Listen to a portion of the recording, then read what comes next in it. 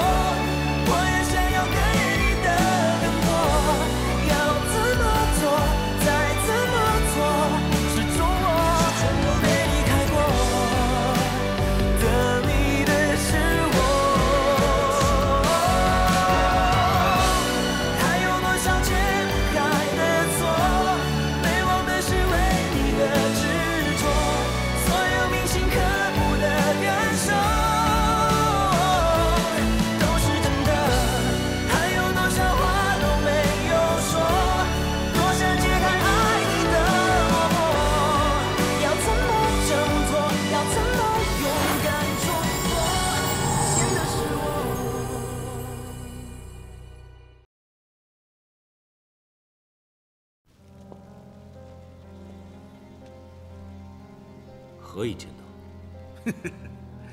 何以见得？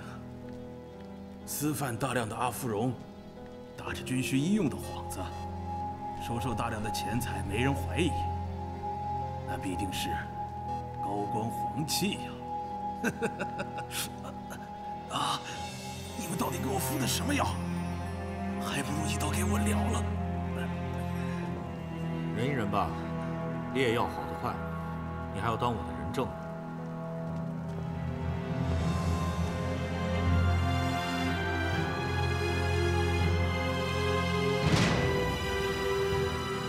耍我！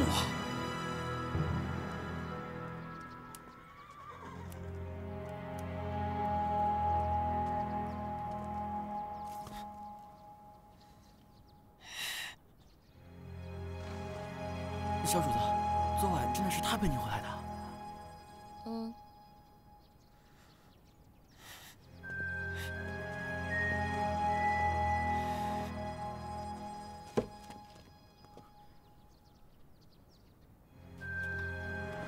去把羊肉给我拿来。好。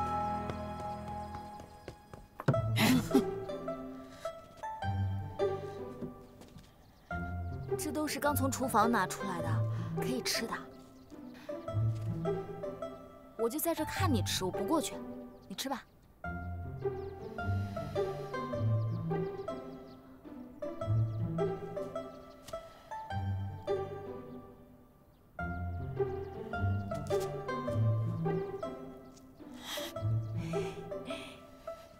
好吃吧？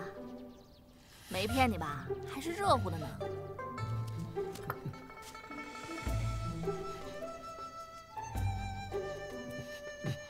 你要是觉得这个好吃的话，以后我天天都给你留。且不说我这是报答你才给你吃的，那你也是我买回来的，是不是？所以。 也是应该的啦，不过你也得记住，以后我就是你主子，你就是我奴才。哼！嘿！你这忘恩负义的家伙，你还跑是不是？给我下来！收不住你了是不是？下来！嘿！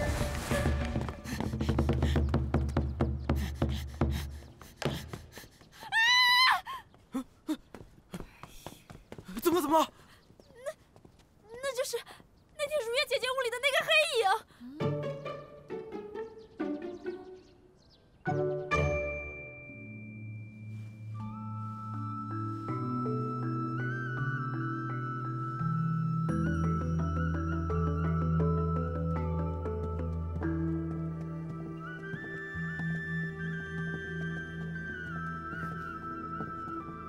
老爷。这是我在洛阳城最好的首饰店梦金园专门定制的金饰攀龙杯。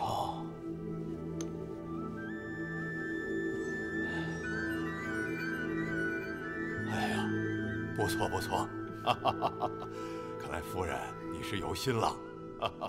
还有这个是我托人从于田带回来的白玉如意，一起送到裕王府做聘礼。老爷您看怎么样？裕王府眼界偏高，我们不能马虎大意啊！是。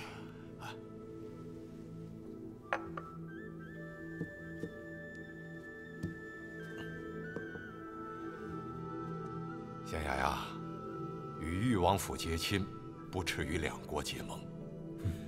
爹呀，知道你从小就喜欢鹰，这一幅雄鹰展翅，爹送给你。愿你能借东风之力，青云直上。孩儿谢过爹爹。老爷，这是其他礼物清单。您慢用。谢江兄助我擒住要犯，兄弟重聚，幸甚至哉。兰芝客气了。说来也巧，我正准备去乡试为我家郡主取他日婚礼用的香料，骑马经过路口，不想这毛贼竟直接撞过来了。天下竟有这般兄弟缘分。再敬兄长，兰芝先干为敬。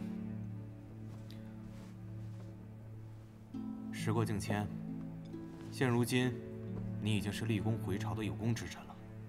论才智武艺，日后必定受到重用。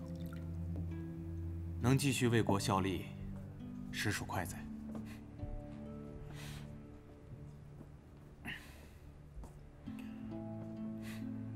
可我出身卑微，从军戍边也没有获得半点战功业绩，到头来，依旧是在富贵人家做家奴，惭愧啊！江兄多虑了，你我还有贤雅大哥，那是生死之交，说什么惭愧不惭愧的？蒙大哥抬举，您贵为国戚，我将忍一个贱奴出身，能在沙场与两位公子共同杀敌，已是高攀。嗨，胡说！戍边哪有什么贵贱等级之分？就是啊，来，戍边从容，生死兄弟，生死兄弟，干！说句实话，戍边从容可比在洛阳城当差简单多了。不知兄长现在在哪户人家？郡主即将大婚，莫非是？正是。我从安南都护府回到洛阳，依旧在我家母所侍奉的裕王府，甘为马奴。那裕王府明慧郡主和大哥的婚事，大哥和郡主的婚事，乃天赐良缘。我身为郡主的马奴，我自是为我家主子高兴才是。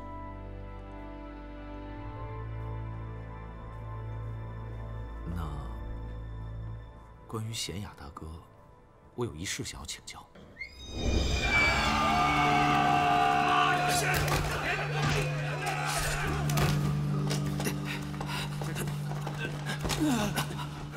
大哥，坚持一下！军医，哎，来了！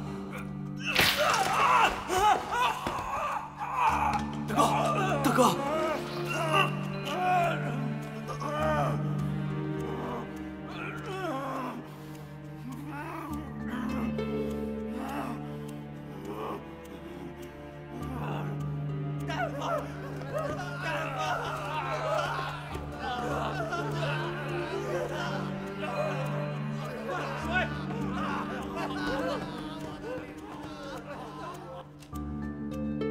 多谢。稍等，慎用，轻可阵痛，多则上瘾，重则毙命。切记啊！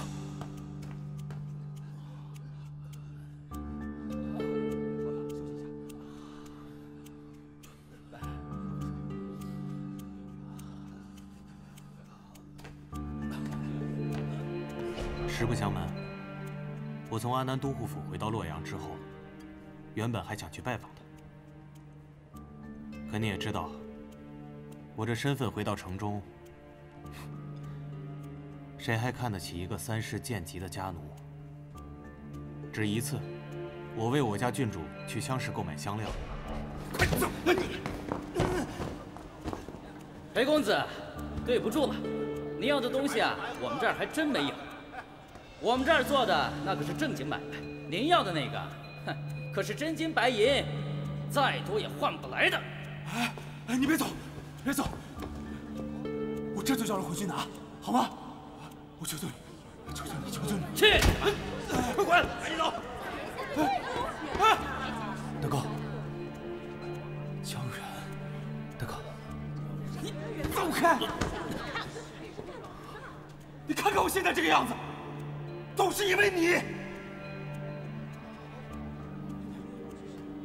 还懒，让你滚！快滚，让我进去，滚！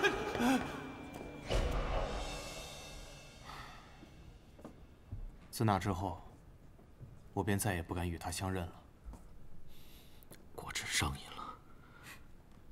不过那是我刚回洛阳城时见到的大哥，就在前些日子，我陪我家郡主去上香，还见过大哥。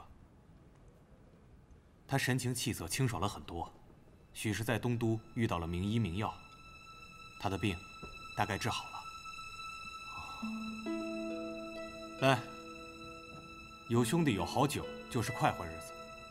你我兄弟一场，我跟你说的都是真心话，我也是心甘情愿做马奴。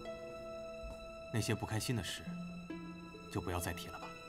金子总是藏在沙石之中，但终究会被人发现。干，干！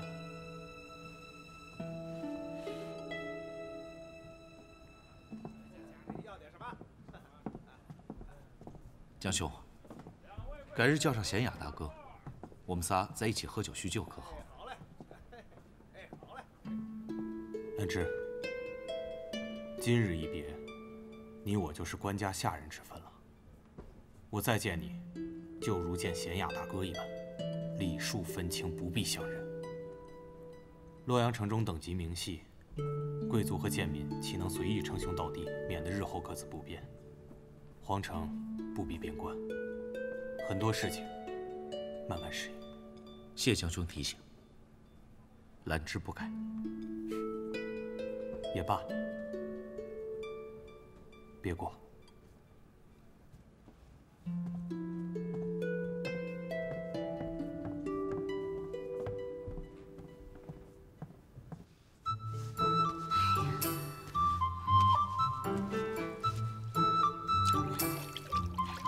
哎呦，别动，洗澡呢！哎，别动，别动，洗澡呢，瞧着脏的呀！来来。哎呦，坐下。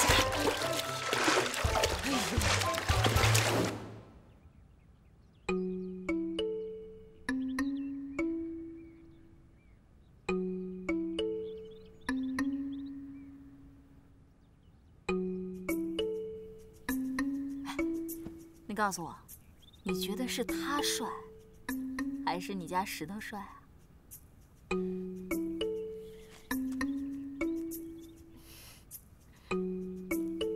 就这你还好意思说人家是什么黑人黑什么玩意儿来着？来，我跟你说啊，你就是好好的跟你们家石头在一块儿就行了，人家为你出生入死，连命都可以不要。再看看他，其实跟你一样都是苦命人，在千端阁做着最苦最累的事儿，动不动还要被人拿鞭子抽，估计也就是逃跑的时候被你给看见了。小主子说的没错，哎，我给你准备点吃的吧，走。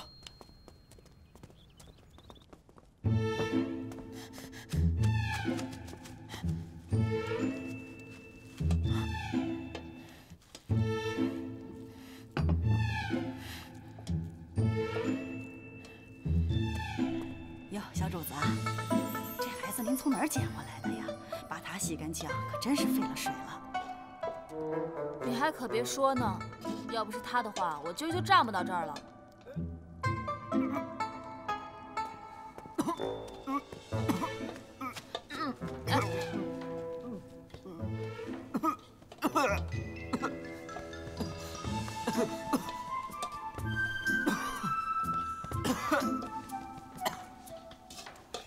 去桌边吃吧，那一桌都是你的，没人跟你抢。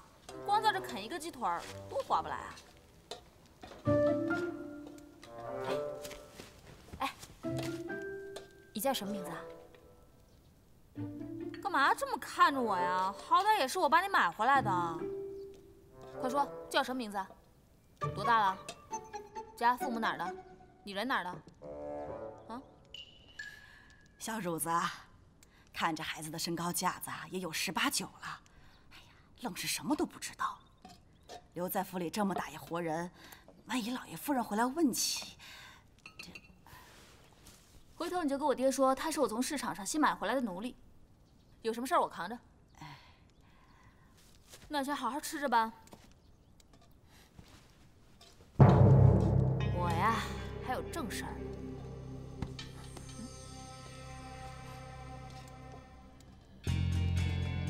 你认识啊？对呀，昨天是你带我们去的相识，带我去。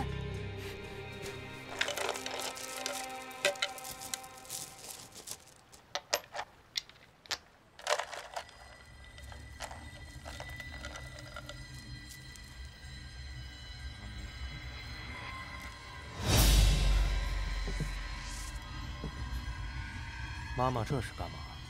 要走？没有，我就是清点一下。啊，我听说李贵被官府抓走了，有这回事吗？抓了。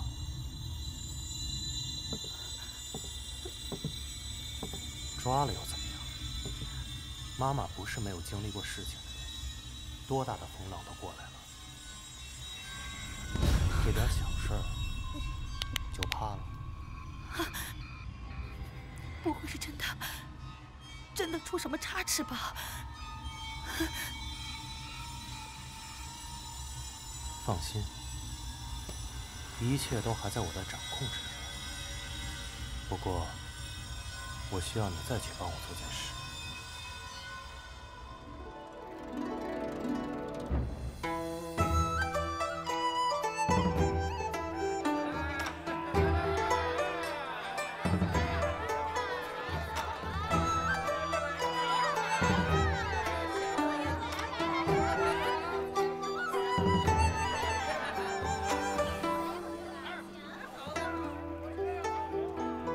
千砖阁肯定有问题，你记住，只要这个哨声一响，立马回来，明白了没？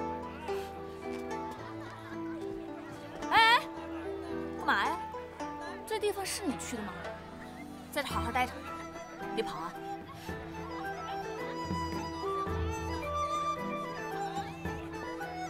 哎呀，公子，这位公子可是远生啊，今天要哪位姑娘啊？我陪你好不好啊？你先坐着，我去给您拿酒。公子，一个人吗？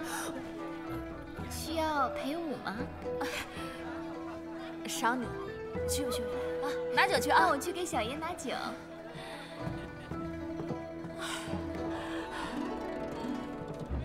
妈妈，里边那个小爷给的。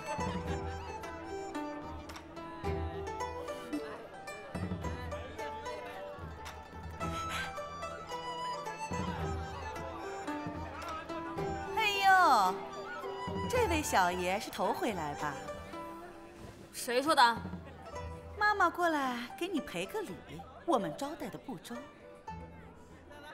没有什么不周啊，挺好的。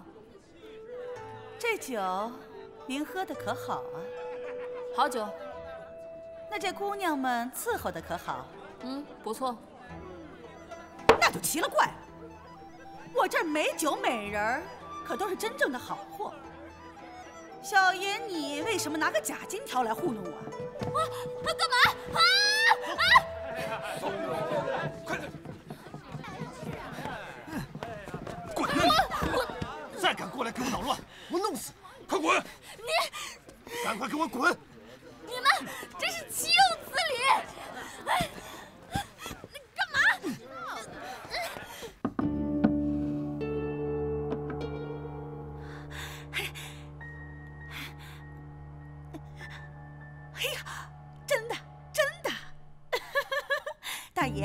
要什么美酒美食，要什么姑娘，我啊都给您好好的备上。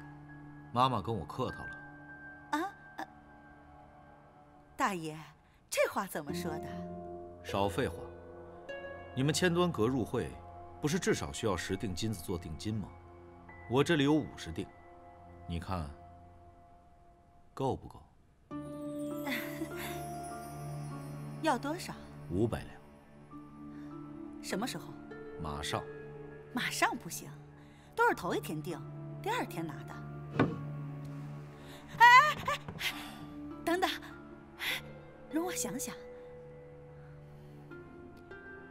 好，你先在这里等我的消息，等会儿船靠岸了，我就把货给你抬走。妈妈这是在开什么玩笑？这么大笔买卖，怎么能说抬走就抬走？那你想怎么样？我要验货。你带我去仓库，一手交货，一手交钱。没那规矩。规矩是人定的。妈妈干这行也不是1天2天了。做买卖最重要的是买家卖家诚信交易，1回生，2回熟。行吧，那你就跟我来吧。走。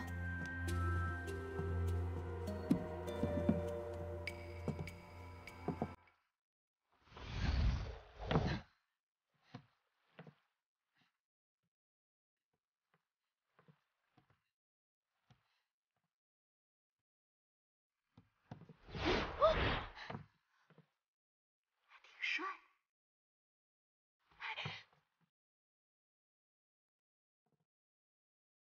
公子，慢点啊！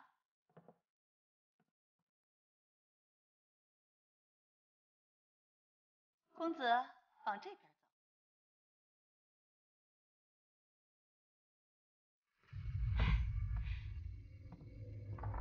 这哪儿啊？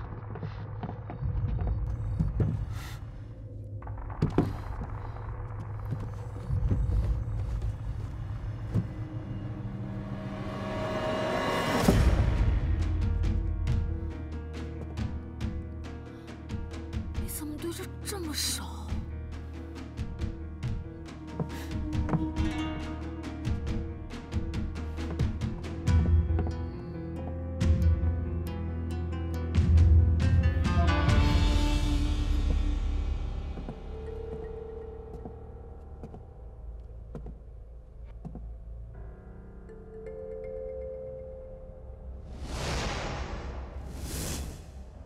妈妈，您在哪儿啊？这里就是存放阿芙蓉的仓库，跟我往里走啊！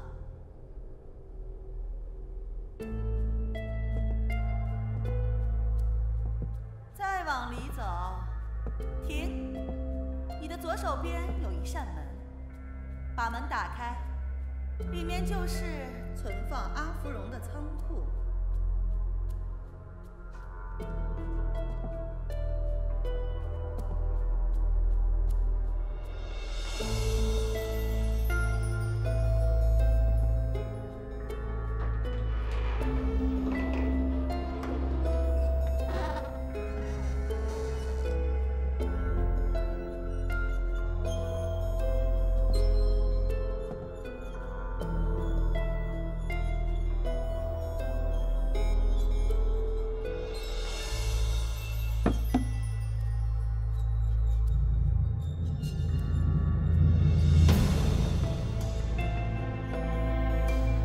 妈妈，这里没路了。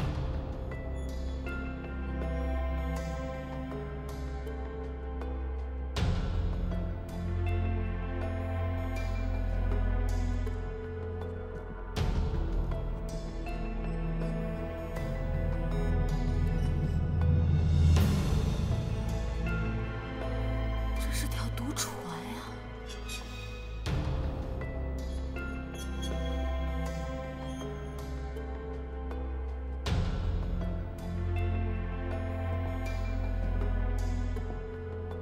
妈妈，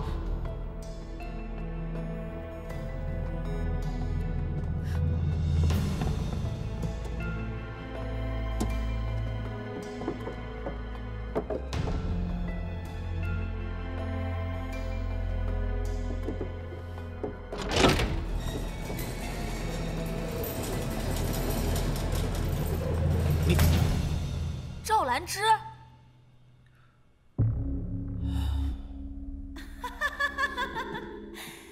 怎么样，官爷？终于找到你想要找的东西了，这回满意了？妈妈说什么呢？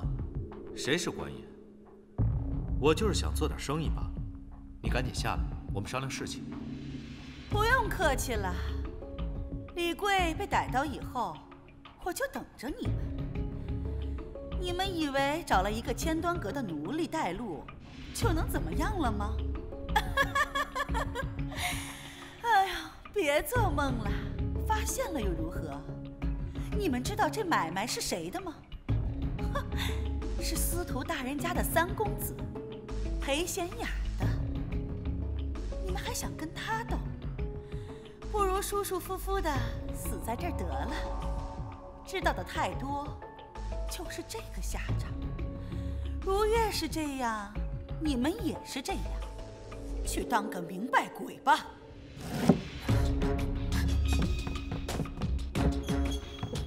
快跑！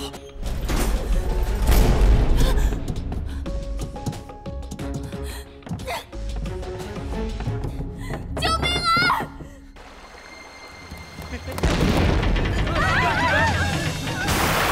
快要成了，快走！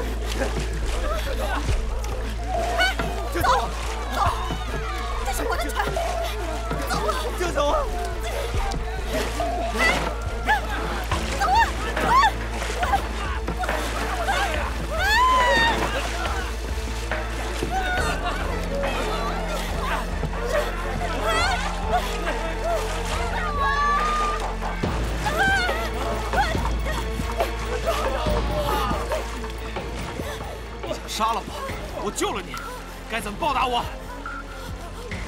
跟我去公堂，把你知道的全都说出来。兰芝，你怎么也在这儿？我看天多哥沉了，过来救人。到底发生什么事了？先帮我把他拽上岸去。走。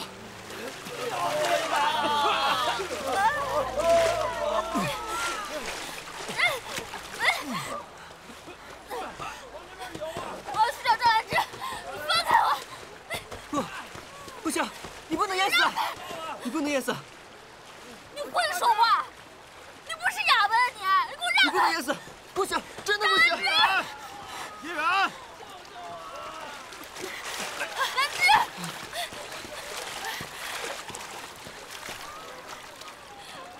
你杀死我了你！不把他抓住，今天不就白来了吗？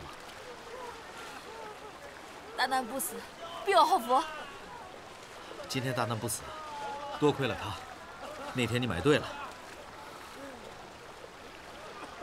现在怎么办？正是。走。等我！郭爷，带走。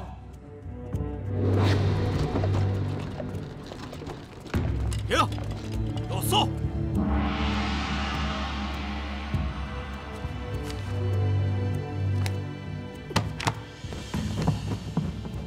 好大的胆子！天后息怒，此事事关重大，臣无权擅自决断，因此才来禀报天后。天子犯法与庶民同罪。赵兰芝，本宫命你立刻将这逆子捉拿归案。是。此案交由大理寺责成刑部御史台一并审理，抗命者严惩不贷。臣遵旨。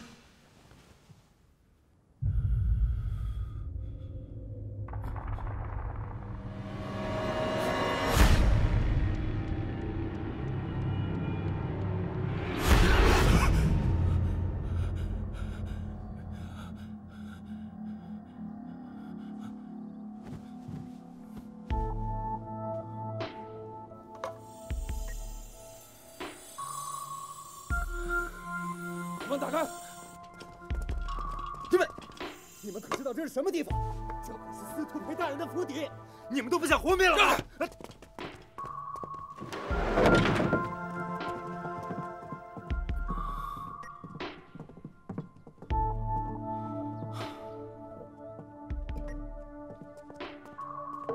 大胆！你们都是什么人？竟敢闯到这里来！裴大人，在下洛阳县衙捕头赵澜之，奉旨抓捕令三公子裴贤雅。放肆！我儿子他犯了什么罪？走私阿芙蓉。不可能！你们一定是搞错了。大人，在疑犯卧室发现此物。大哥。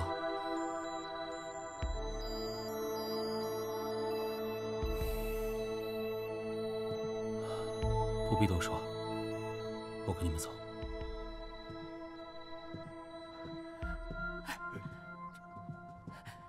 贤雅，你们可不能乱抓人啊！贤雅，老爷，贤雅，妹妹，嫂嫂，嫂嫂，我今天是来告诉你，你跟贤雅，我们跟大司徒裴府联姻的事情就此作罢。为什么？知人知面不知心，我还以为他是什么世家公子、优秀男儿，没想到他竟然走私阿芙蓉。走私阿芙蓉？不仅如此，他还和千端阁的舞姬如月有染，怕事情败露了，把他给杀人灭口。不可能，这绝对不可能！贤雅公子他不是这样的人，一定是有人陷害他的。哥哥，这已经定案了吗？我刚从宫里出来，听见公公们说，天后已经派人去司徒府缉拿贤雅了。明慧，你才认识这个贤雅几天啊？你对她又有多少了解？无论如何，我告诉你，你们的婚约取消，我们誉王府绝不能和这样的人联姻。哥哥，哥哥，妹妹，你还在想什么？你还想嫁给那个贤雅啊？你可是誉王府郡主，国师高徒，不准你犯糊涂。嫂嫂，嫂嫂。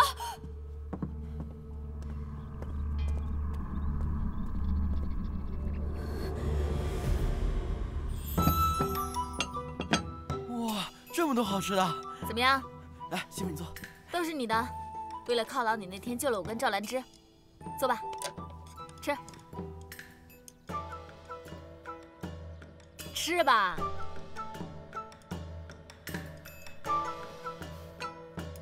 小主子，小主子不好了，有个赵大人要带小玉走，让您去打个招呼。小主子，别急。 我去看看。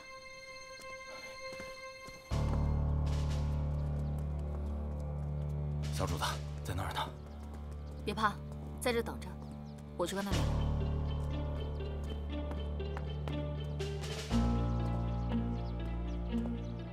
准时啊，赵大人。叶公子，3日之约已过，如月的案子已有证可查。现在我要带小玉回去，希望叶公子不要阻拦。 怎敢？只是，如今千端阁已经沉了，还不能证明是那县令和那老鸨一起串通好了拉他垫背的吗？我有几句话想跟你说。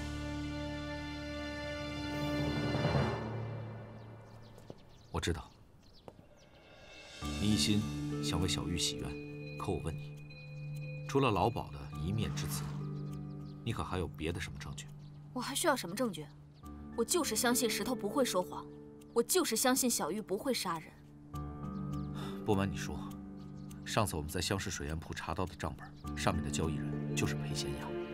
我已成立天后，你帮我破了案，我很感谢你。可是我破的案人赃并获，不代表司徒家大人的三公子就一定是杀人的凶手。你说的都对，我说的就是对的。小玉的罪名还在，她就要回去认罪，你不能私自为她主持公道。 否则就会连累你，连累你爹的叶大人，这些你想过吗？你为什么就这么不讲情面？如今千端阁沉没，千端阁的案犯皆伏法认罪，会不会有什么联系？所以你还要查？当然。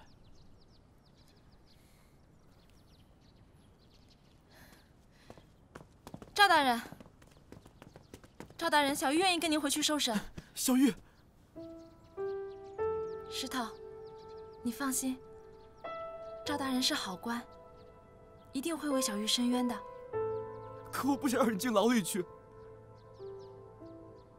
石头，你别哭，你有一个这么好的小主子，为咱们做了这么多，你感激都来不及，有什么好哭的？ 赵大人，到时候公堂上有什么，您只管问，小玉定无半句假话。谢姑娘。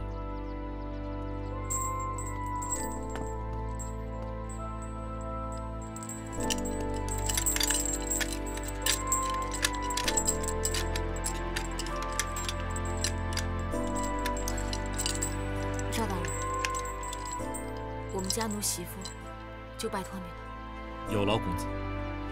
走。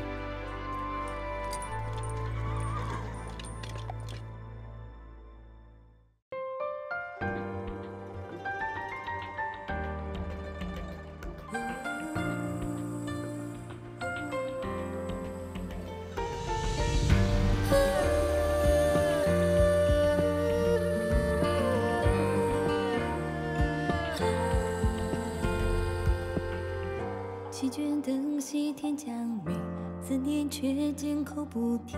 长梦之中几番与你，暮成心绪，谁都想一时不离，怎料却都转心。